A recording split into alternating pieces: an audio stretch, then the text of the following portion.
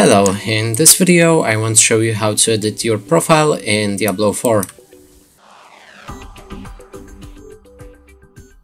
And to do this you'll need to click on O. Right here you can see your character, click on it, then select View Profile, and right here is the Edit button, select it, and now you can change anything about your profile, like a title,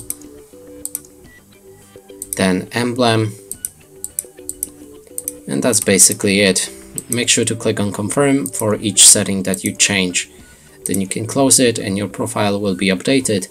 And that's it for this video. Hope you like it. Please consider subscribing to our channel, leave a like and a comment below.